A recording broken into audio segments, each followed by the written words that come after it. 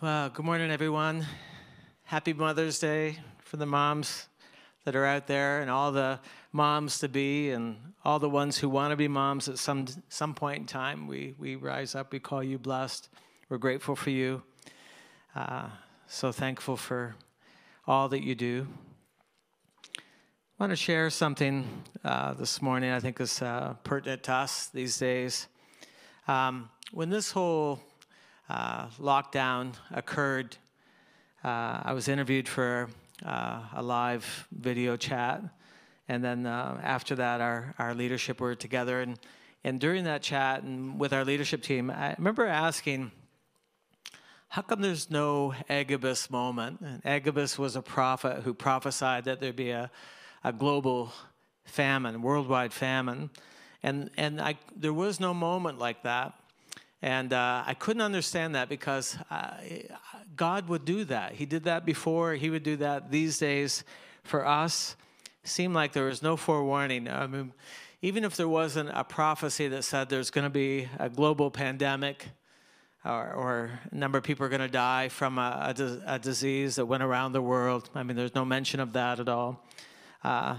He could have gotten our attention. And I wasn't sure whether the prophets were just so focused on who was going to win the Super Bowl, and that was what they were prophesying, or this thing isn't quite what it seems, and this thing isn't adding up to what is our response, our government's response, our worldwide response, what the experts were saying, and I got thinking about this. You know, the Lord wouldn't have had to say much.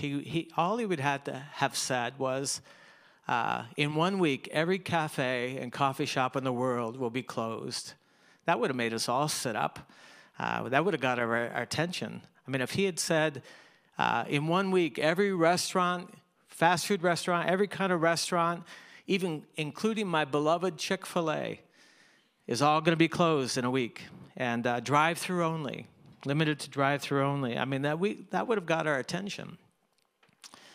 If he had said anything like every sport from young people to national level, every television sport, even the future Olympics is all going to be shut down in a week, that would have got our attention. There would have been people who would say, God is doing something.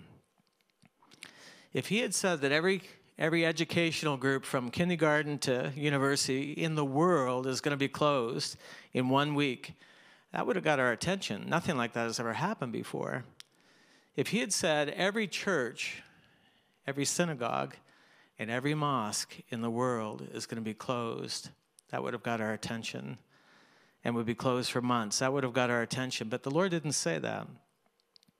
If he had said something like toilet paper is going to be more expensive than crude oil, a barrel of crude oil, that would have got our attention. If he had said 30 million people are going to be unemployed and every small business is going to be closed in America over in a 6-week period, that would have got our attention. The fact is, he didn't say any of that. And I think when the numbers shake out and we find out more what went on and what this thing was about, it can unleash in people because of that uncertainty, why this happened, who did what, was that necessary? That's being asked today. I think in the next short while, it's going to be asked even more. And what it can do is it can release rebellion and release a reaction, what the Bible calls lawlessness. And lawlessness is saying, don't tell me what to do. I'll do whatever I want to do. I'll do my own thing. And there's a lawlessness that comes when there's uncertainty, when the government responds with uncertainty. When people don't know what to believe, they go to a place called lawlessness. And it happens all the time. And I was in my beloved Chile just before this thing broke out, and I saw lawlessness. I saw people responding to a lack of response from the government, a lack of righteousness, and it unleashed something from the human spirit that the enemy jumped all over, and you could feel it in the air. It was a horrible, horrible feeling. But that's a response. That's something that comes out of uncertainty. So what I want for our people, what I want for our church, is I want us to be able to walk with certainty in uncertain times. And the only way that I know to do that is to avoid going down the road of lawlessness and go towards the kingdom and submit more completely to the king, so that the kingdom of God becomes more real than our government, more real. Our loyalty to the king, our getting our direction from the king becomes primary, becomes the first response. I'm not so certain that these days that people really have a very strong grasp of the kingdom of God, what it really means. But it's a different spirit, it's a different attitude. And the way to first begin to see this is going through the four Gospels and watching Jesus, the King, and watch him navigate corrupt authority and misdirection by leadership and legalism, and watch him navigate being under Roman rule, and watch how he navigated that with a spirit of meekness that wasn't complicit and that didn't comply. He didn't comply, but he wasn't in contempt. He was able to find that balance somehow that only Jesus could really lead the way on. And he was able to somehow say to the people in front of the leadership, the Jewish leadership, don't obey what they do. When they cite the word of God, you need to obey that, but don't do what they do. And he said that to their faces. And he called out hypocrisy where it was needed, and he called it out in front of them publicly. Yet there's no malice, there's no contempt, there's no rebellion. He was able to avoid all of that and still be true to God and still be true to righteousness. He was able to get his disciples aside and say to them in private, here's how you navigate this thing. And he would coach them and saying, don't obey certain things that the religious leaders were saying. Don't obey that. Even corrupt denominations today, that there's things that you just don't do. And he would lead them into a higher loyalty that he had with his Father in heaven. That's why Jesus said in Matthew 6:33, he says, seek first the kingdom of God and his righteousness. And so that's our priority. In fact, the word first there is the word priority. We have a higher allegiance. I think what has to happen in the days ahead is our awareness of the kingdom of God becomes so real. It's more real than our constitutional rights. It's more real than our government. It's more real than anything else. And our loyalty, our submission, our meekness, our humility in relation to the king becomes so obvious to everybody. And we see this borne out in the early church in Acts chapter 4. If you want to spend some time today reading Acts chapter 4 and Acts chapter 5, you see the very first test. Jesus led the way. He demonstrated it. I mean, Jesus mastered this thing to such a point. On his discipleship team, he's got Simon the Zealot, who was part of a resistant movement and anti-government movement. And he had him as one of his disciples. He has Matthew, the tax collector, who worked for the government. And people just hate corrupt taxes. And there was a corrupt tax system by the Romans. And Jesus paid taxes. We see that in a little exchange between him and Peter, because it was right. Yet at the same time, there's this corrupt system of taxation.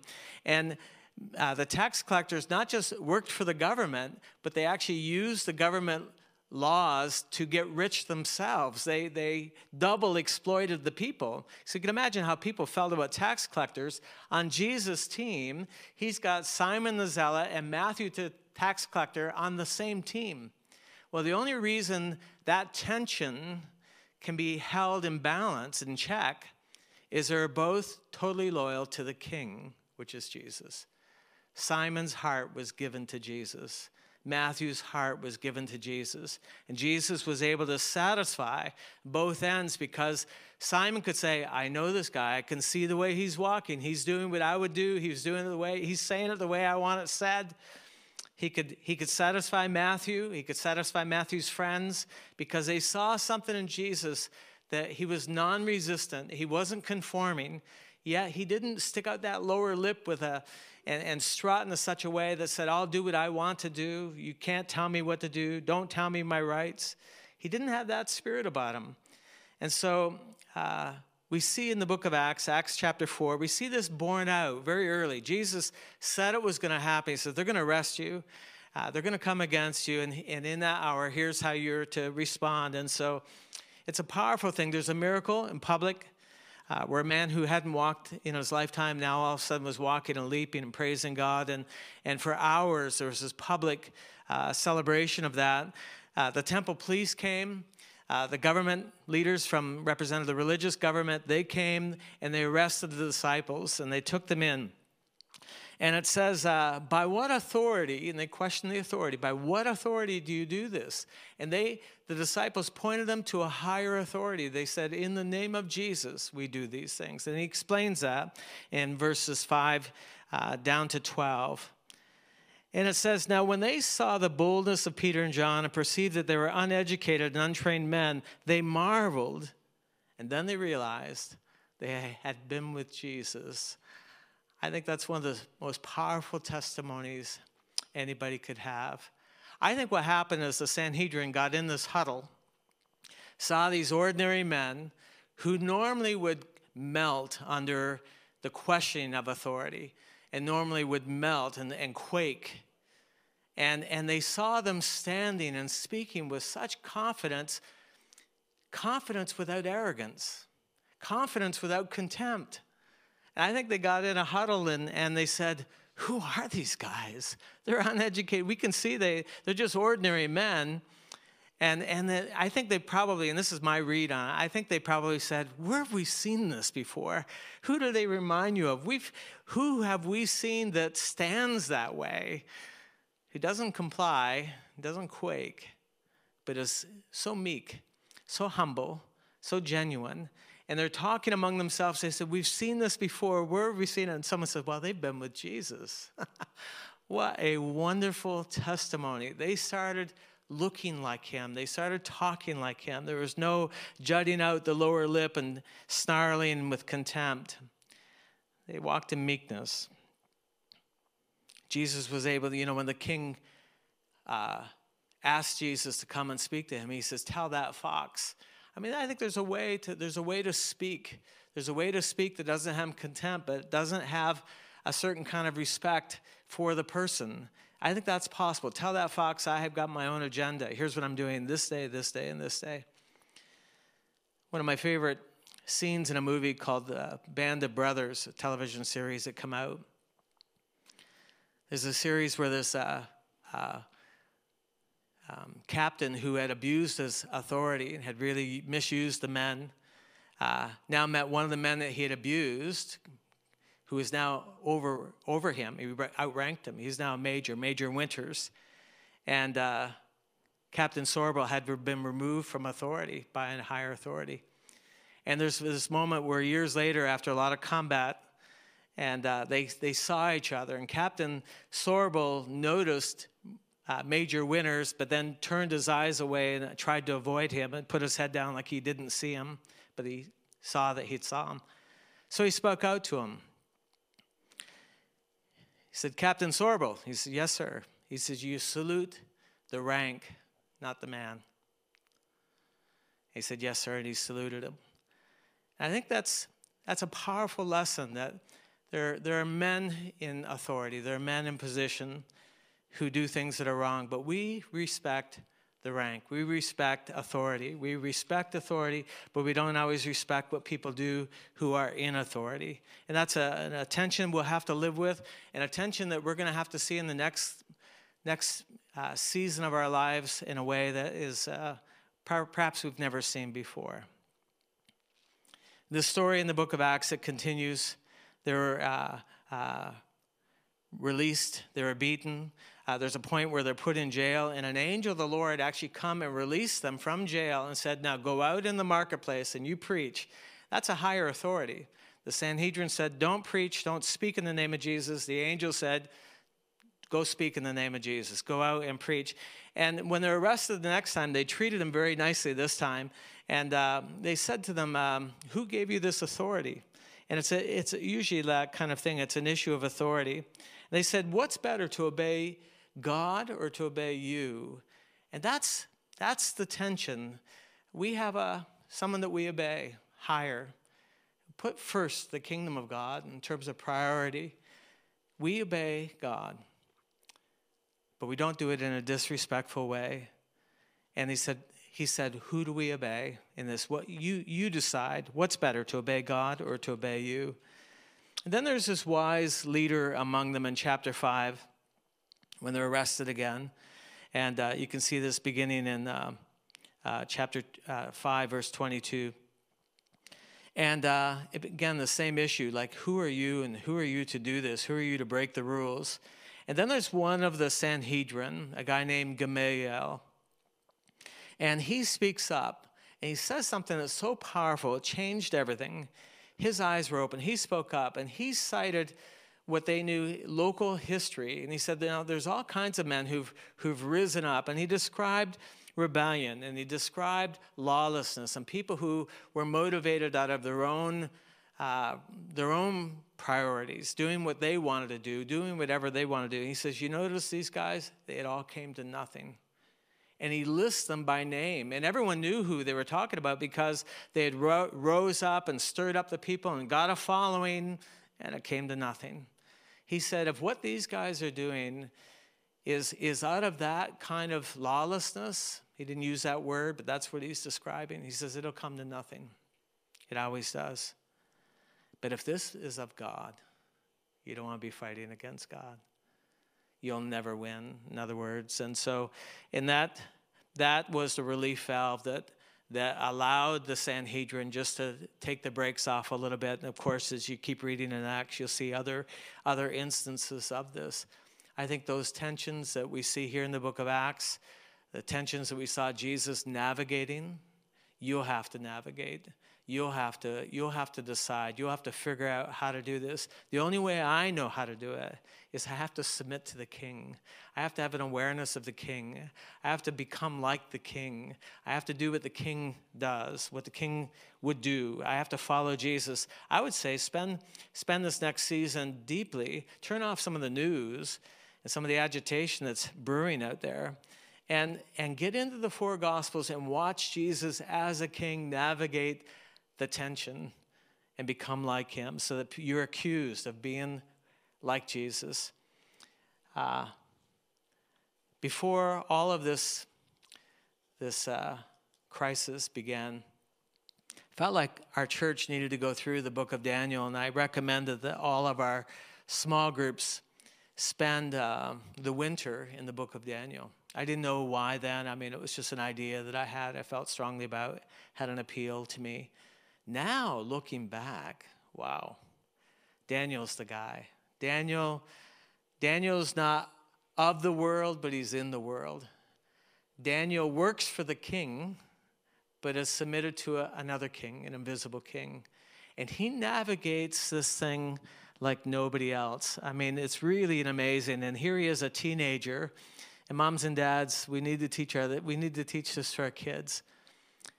The king sent down an edict that said, I want these young men, Jewish young men, to eat my food. And when they looked at the food, they realized it'll make us unclean. It'll mar our conscience. It'll make us so that we won't be able to really pray and go before God, because God forbids everything that's on the table. And some of the stuff that's on the table, he doesn't forbid, but it's not good for us. And so all of a sudden, he was put in this tension. And if you stop and think about it, it's a little edict. It's a dietary edict. You could say it's nothing, just eat it. But Daniel said, he purposed in himself, he says, I can't eat it. I cannot eat it. I cannot eat it. He purposed in himself, I will never eat this. But watch him, watch his spirit. He doesn't jut out the lower lip. He doesn't become arrogant. He doesn't push the food aside. He doesn't say, I'll never eat that slop. He doesn't do any of that kind of thing, because he knows someone else's head is on the block. And so he navigates this whole thing brilliantly, where he actually appeals and says, test me in this. Test this. Give me time here to test and see if this way isn't better than what you're recommending. He realized other people were caught in the middle, and the chamberlain said, my head's on the block. It'll be my head that gets cut off if you don't eat this food. Daniel navigated that with such wisdom, because that wisdom comes from honoring God more than the king. And here he is as a teenager, and it's an amazing story where he appealed to authority. He actually laid out and said, here's my course of action. Tell me if this isn't better. Test it and see if this isn't better than what your course of action is. Powerful. And that's in Daniel chapter 1, verses 5 to 16. Powerful, powerful example of submitting to the king in heaven, and at the same time not being rebellious, and he was able to navigate that. And then in Daniel chapter 3, there's a powerful story where the king made this image, and it really looks like there had been a prophecy about him being this a golden image in this prophecy that Daniel had given him. And now maybe that went to his head or whatever, but he makes this golden image. It doesn't say what it is, but we suspect it was him, an image of him. And then all of a sudden he put down this ruling and says everyone has to bow down to this golden image. What a dilemma. If you can imagine a sea of backs as far as you can see in every direction, and 3 young men standing. When the trumpets blare, when all the harps go off, everyone must bow. And there's 3 men in the audience, 3 men. It reminds me of a photograph of all these people giving a Nazi salute, except one man with his hands to his side. Just an amazing picture. And it's that kind of moment. And of course, they're arrested, they're brought. The king is incensed. He's absolutely livid that they did not obey, that they did not bow down. And their response was such a righteous response. And you can see it in Daniel chapter 3, verses 16 to 18. And in their response, they said, God is able to save us from the fiery furnace that had been being heated up. That was the threat. If you don't bow down, we'll give you one more chance. If you don't bow down, we're throwing you into the fire. They said, God can save us from that. But if he doesn't, and it's such a balance. It's just such a beautiful humility. If he doesn't, I want you to know that we'll never bow down and worship anything but our God in heaven. I mean, it's just such a powerful, such a beautiful, beautiful spirit. Of course, they're thrown in, and God spared them. God spared them because there's righteousness. It's seek the kingdom of God, put it first, and his righteousness. That's where you can't go wrong. It was such a right response. It was such a right attitude. And of course, Jesus comes down, dances in the fires with them, and they're saved. And it's just the most amazing story. And then the king goes and honors God by writing a letter to all of his kingdom. Everybody in the kingdom says, let's all bow down. Let's worship this God. He is the great God. And God is glorified by our response. God is glorified by how Daniel navigated that, or the 3 Hebrew children navigated that. Daniel's test came later in Daniel chapter 6. And there's this powerful thing where there's these men who wanted to bring down Daniel, which happens in politics. And it was a political thing. There was a political contest. And they wanted to bring down Daniel because he had been elevated and given such prominence and authority. Daniel's using his gifts to serve the king. He's praying for the king. He's using the gifts of the Spirit to serve the king. He's not anti-king. He's just so pro-God. And I think there's people who could even accuse us and say, and you guys are antisocial. We're not antisocial. We're just pro-kingdom. We're just so pro-kingdom to a point that it looks sometimes like we're not complicit. We're not complying. We're not simply mindlessly obeying. It's just because we're so pro-kingdom. Daniel was accused of that, and of course they come up with this whole thing that if you pray for 30 days, if you do any kind of praying other than in this direction, what we prescribed, you'll be killed. You'll be fed to the lions. And Daniel went home. He'd read the edict. He read the law. He went home, and he opened his windows, and he knelt down, and he prayed. Prayed in a way that anyone who wanted to could see him. And it says because that was his custom from his youth. He prayed 3 times a day. So what he did that's so powerful, he didn't become a hypocrite and said, okay, I'll show those guys. Now I'll start praying publicly. If you're not praying privately now, don't protest when they take away your right to pray.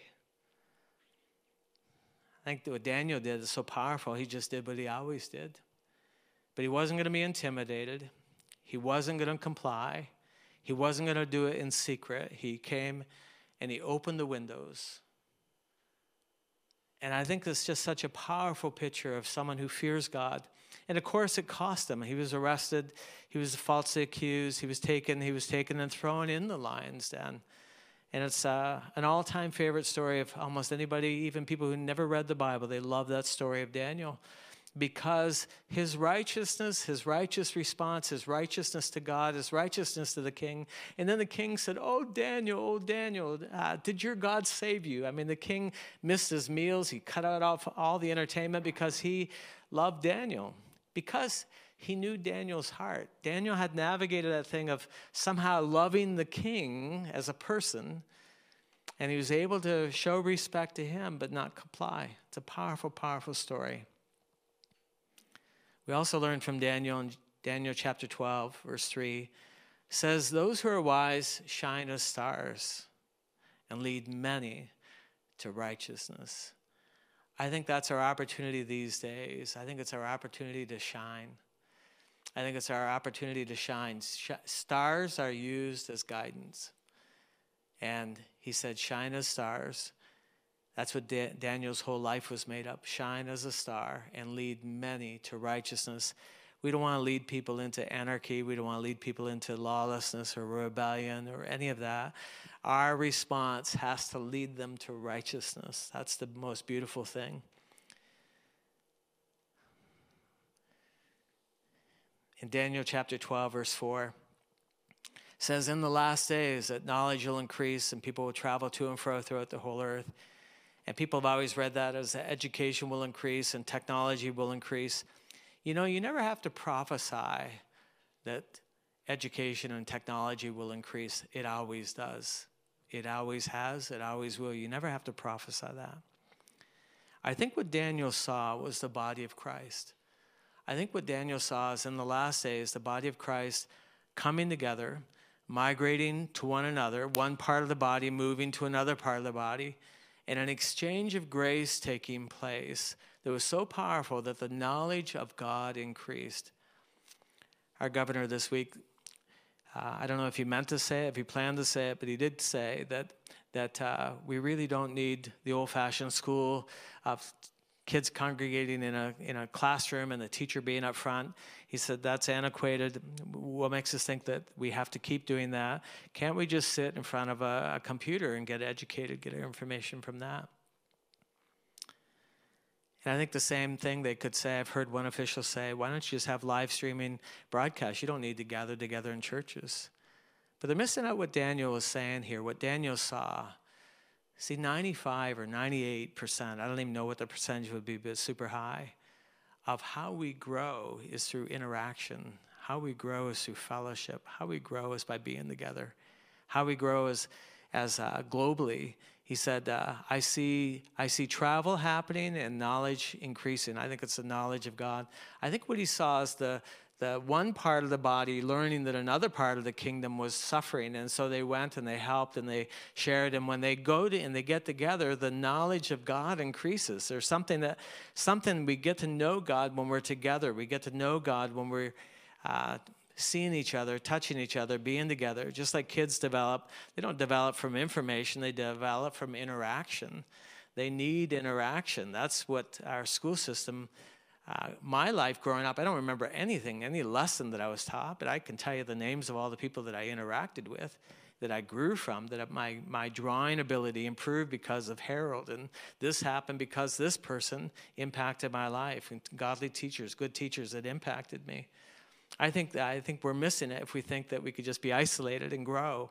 I don't think anyone can grow just staying at home watching church on TV. I think where you grow is through interaction with the body, both good and bad.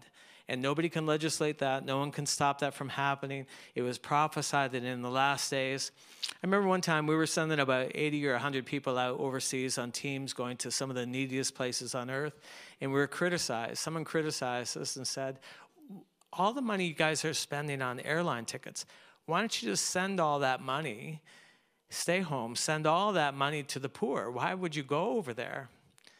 Well, we'd already seen the faces of our brethren when we would show up deep in the jungle or deep in the mountains or deep in the desert, and we'd show up, and they knew that we had traveled a long ways to come to be with them.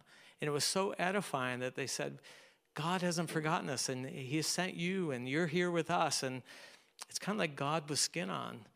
And I remember the response, and that they loved the fact that we were coming. But this criticism kept coming up. Why don't you just send the money and you stay home? And I asked the Lord, I said, Lord, how do I answer that? And his response immediately was, ask him, aren't you glad I didn't just send money? Aren't you glad that Jesus came? He came in the flesh, came to be with us, came to touch us, came where we could see him and be with us. Jesus became one with us, and that couldn't be done with some vast message in the sky. It had to come by contact, being together, being with us. And that's part of the message of Daniel in the last days. Daniel also prophesied many things about the last days. He prophesied about Jesus coming as the Son of Man. And he said the Son of Man will come and judge the earth. It's interesting, when Jesus was brought up short by his own denominational leadership, and they called into question his claims and what he was doing, what he was teaching, and they wanted to know if, he said, the high priest demanded to know, are you the Son of God? Are you the Son of the Blessed? And Jesus said, yes. And he said, you will see the Son of Man. He's quoting Daniel. He said, you'll see the Son of Man coming in clouds. And that whole thing, what Daniel describes as the Son of Man coming in clouds to judge the earth. And what Jesus was saying that's so powerful, he says, he could have said it this way. He could have said it very plain, but he said it in a biblical language. But he could have said, the day will come when you will stand before me as a judge. You better get it right. You better get it right. Jesus did it right. I'm so glad he did, and he led the way. He showed us how to navigate this thing in righteousness. I think our churches, I think our the body of Christ worldwide, but certainly here in America, because this thing can get so politicalized and become so crazy and become so uncertain. You don't know what to believe. You don't know what to do. You don't know who to obey. Obey the King. Put the King first. Put the kingdom first. Put righteousness first. You cannot go wrong. You cannot be misled. You'll know. You'll stick with him. You stay with him, and at the end you can see, you can look back and see, and sometimes he'll even show you prophetically ahead what you can see. But I think the idea is that we really need to become more kingdom-oriented than we've ever been before. We need to. That can't be a buzzword. It has to be a reality in our hearts. And some people in some countries, you know, it's just funny in communism where they don't want the church to be. This church is not allowed. They're tearing down the buildings, and they prohibit people from meeting and gathering. Yet the Chinese government surprised me because I saw where they started inviting Christian teachers. They wanted Christian teachers. This is a few years ago. And they specifically wanted Christians to come to teach English all through China. And when they were asked about it, they said, well, they make the best citizens. Because there's something in the Christian, we want to obey. We love law and order. We love things done decently and in order, and we respect authority.